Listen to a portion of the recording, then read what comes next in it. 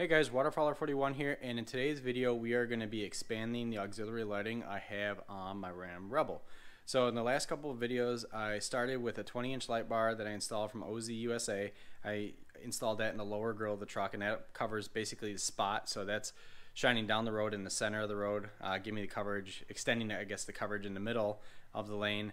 Now what we're looking at here are A-pillar brackets, and what this will allow me to do is run ditch lights. I do a lot of driving in deer country here in the Midwest, and a lot of times those deer like to hang 10-15 feet off the road. So with these lights, what you could do is cock them over to the side on each side, and you'll be able to see the deer. So these are part number Z364721. So I purchased just the brackets. You can also get the brackets plus ZRoadz LED pods. So once we get the ZRoadz brackets installed, we're going to be installing a set of the 3-inch cubes from OZ USA. If you've been following my channel for a while, you know I'm a huge fan of OZ USA. I already have their 20-inch light bar, the HD20, in my lower grille, and I figure why not keep everything the same and go with the 3-inch cubes up on the A-pillar brackets. But like I said, you can buy the ZRoadz kits with the LEDs included in the kit. Also comes with wiring harness and switch. But for my application, I went ahead and picked up these lights, mostly because I have a lot of experience with these lights. I use these same ones on my GMC. Once we install the ZRoadz brackets, we're going to install the OZ 3-inch LED pods on top of that.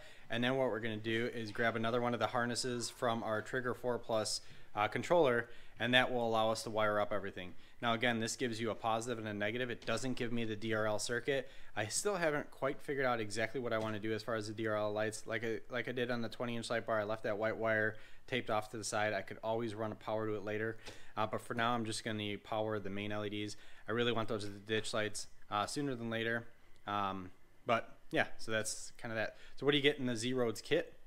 So you get the brackets, obviously, you get the instructions.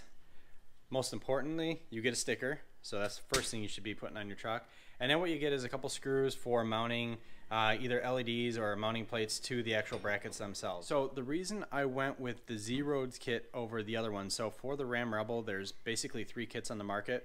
There's the ZRoadz and then 2 other kits. The ZRoadz are the only ones that actually mount to the underside of the hood.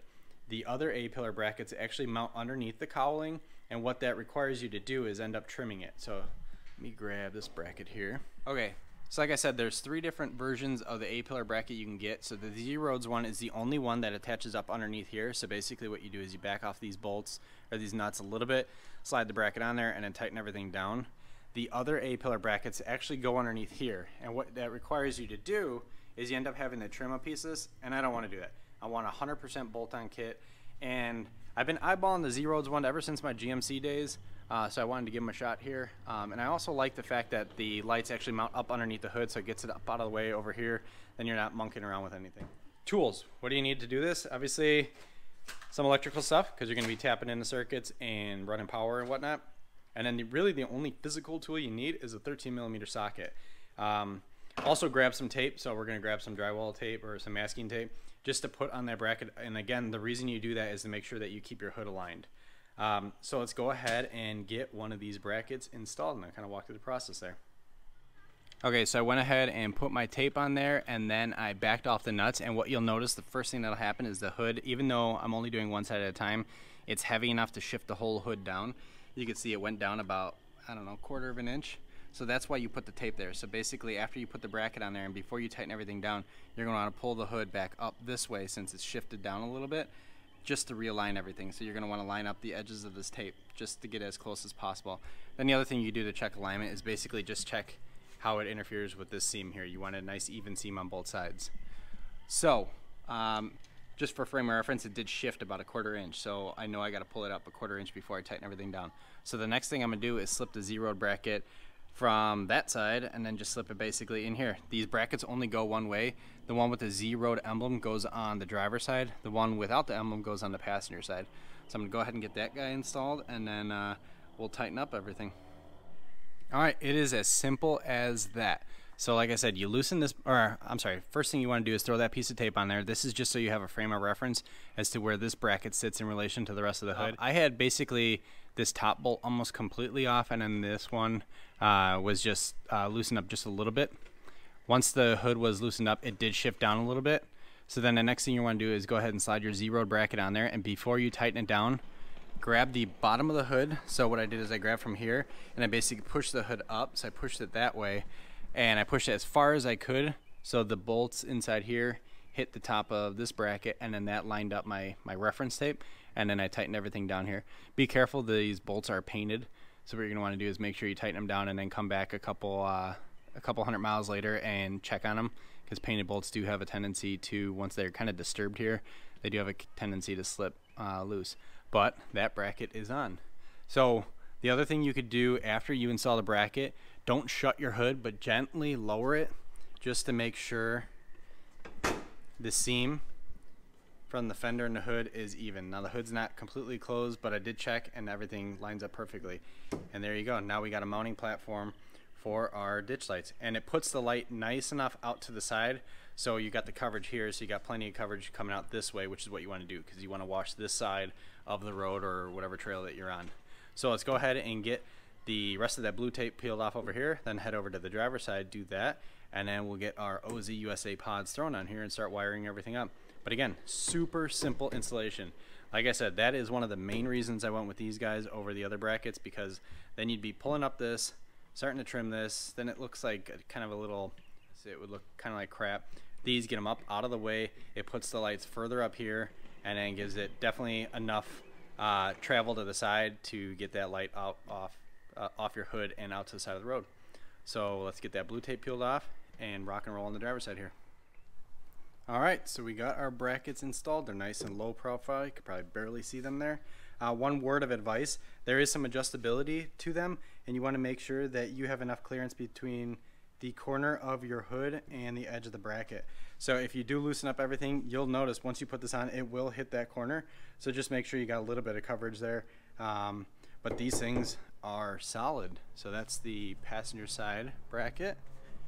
And then we have our driver's side bracket here, and we're good. So now the next thing we're gonna do is go ahead and mount our OZ lights up on there, and then we're gonna start the fun part, which is actually running the wires. A couple things to note on these guys. Again, the other reason I buy OZ lights over the other Amazon special ones is the connections are awesome. These are solid connections, they're waterproof, they'll handle Midwest winters perfectly fine, and their lights themselves can handle the Midwest as well. So the next thing we're gonna do is go ahead and throw the brackets that came with the lights on the lights. That way we can get these mounted up on the ZRoadz A-pillar brackets, and then we're gonna start running the wires for everything. So like I said, the ZRoadz package does come with its own relay harness, so if you don't have a trigger or anything like similar to that, or accessory panel already run, you could use theirs to run it. I'm gonna borrow some of the harness from here, but ultimately I'm tying into my existing trigger controller. Alright, so I got the OZ LED pods installed on the brackets. It's a very close fit, so be super careful with your paint. If you pull the bracket as far to this, or I'm sorry, the light as far to this side as possible, then it gives you plenty of clearance. This isn't going to move any bit. It's a very solid bracket.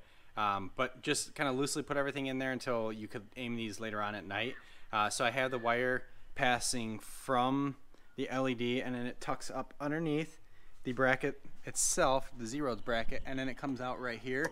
And my plan right now is to zip tie it to the hood struts, and then this power wire is going to come this way. That way I can get it down, and then I could follow this little channel here to get it across to the other side. Alright, so the wiring is finished up, and let's take a look at the routing here. So got the pods installed on the ZRoadz brackets. The cable or the power cord for the pods cuts off and cuts to the inside of the hood, comes underneath. Now my original plan was to trace this hydraulic all the way down with the wire, that way I had something that I could zip tie the wire all the way down to, but I've realized that it's actually easier to hug the hinge, and if you route the wire up over the top of the hinge, it's up and out of the way, and it's out of the way of any sort of pinch points. So I have the cable routed up over the top of the hinge and then on the outside of the hinge, and it basically follows the inside of the fender, and then that cable pops up over here.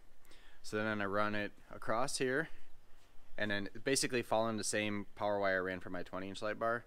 So then we go to the driver's side pod here. Same thing, I cut on the inside of the ZRoadz bracket, zip tied everything just to hold it up and out of the way. I run that cable down here up over the bracket. This one was kind of a pain in the butt because there's a ton of wires here with all the batteries and whatnot, or all the battery and whatnot. So I took this power wire and ran that completely inside the fender. That popped out just right here. So we have the driver's side pod right here. We have the passenger side pod here. I tee them in and splice them in together to my power. I ran the power for the channel 2 on my trigger 4. Cuts down, up, over, and connects right here. Now, like I said at the beginning of the video, these lights had the DRL circuit, so I went ahead and put a little bit of a lead on there. That way later on when I come back in, I could plug this into the same DRL circuit that I'm going to do for the 20-inch light bar. But for now, I have just the power and ground hooked up, so just the main lights themselves connect. So after running the wires and everything, it's as easy as just connecting what's left of the trigger 4 harness, and then you're good to go. So cleaned up everything. So what I'm going to do here now is I'm going to go ahead and throw that shroud back on here. I got a couple wires I want to zip tie up out of the way, but for the most part, you can't see any of the wires, so it's pretty discreet. I'm happy with that. So let's go ahead and, like I said, I'm going to throw a piece of tape over here so we don't have metal banging around in there. And then I'm going to throw the shroud on, and then we'll go ahead and take a look at the lights when they power on. Alright, so I got everything cleaned up, got the hood completely shut. Just taking a look at our pods here. Got our driver's side one and our passenger side one. So I got the wireless trigger out of the car. The beauty of this one is you just kind of pop it out and then you can bring it with you if you want to functionally test anything. So we got our sticker on there indicating channel 2 is now the ditch lights. Let's go ahead and boom, we got light. Off, on. So it's going to take a little bit to aim these, but basically what I'm going to be using these for, again, is ditch lights. So I'm going to have them kind of cocked out to the side a little bit just to wash the ditches. So especially when you're driving up to deer country late at night and you got those deer that are hanging out on the road, these are there to help with finding them and actually showing them so you know you can slow down and whatnot. So just for good measure, we have our A-pillars on, and now we have our 20. So I'll come back with a video a little bit later on tonight when it's a little bit darker out and we could take a look at the coverage and throw on these things. But again, these are the spots. These lights do come with diffusers that clip on over the top of them. However, I found that on the last ones that diffuses too much light and it's basically useless. So then it's just a bright light. It's not really doing anything. It's not carrying any of the lights. So let's wait till it gets darker out and then we could take a little test drive with the lights and see how it does with you know, dark roads. Alright guys, I'm going to do my best to show you the light coverage of these pods up against my garage door just to kind of show you how I pattern them. Now I will say they're not in their final location, but they're pretty close. But what I tried to do is pull my truck basically completely center with my garage door. So if you look at the top of the garage, you see that little gray spot, there's a little gray brick there. That's basically the center of my light pattern as it is. And right now, the only thing I have on are my headlights. So now if I put my fog lights on, you can kind of see those, but for this we'll turn those guys off. So now let's go ahead and throw on, well, also keep in mind that my driveway's slanted, so I'm kind of looking up at the door. So A-pillars off, this is just the regular headlights. Now those are the A-pillars. So you can see what I did is basically adjusted them so they shine kind of at that angle. So if you see, let's see, we got the center right here, we got 1, 2 little indents on the door, and then you get the light, so same thing on that side. So that way they're both kind of washing at the right angle. And then they're basically pointed down as far as they could go on the brackets. And again, keep in mind I'm pointing up. So without just the headlights, now I will say for stock headlights, these are pretty damn good. There's really good cutoff on there. And then there's your pods. So let's see our 20-inch light bar. Now that's a low light bar, so that's actually a spot out the low end. So when you're driving around, that definitely washes in front of you. And then we got our LED pods. Okay, I actually found a really good spot to test out and kind of show you the coverage, and I was able to adjust my cubes just a little bit more on the pillars to aim them to where I want them. So right now we have just the headlights.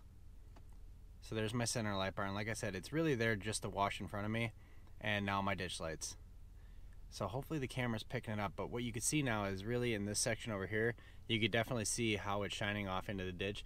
Now maybe you need to go a little bit more to the angle, but I actually really like this coverage pattern. The light pattern it's a nice even across the board and kind of gives me plenty of light.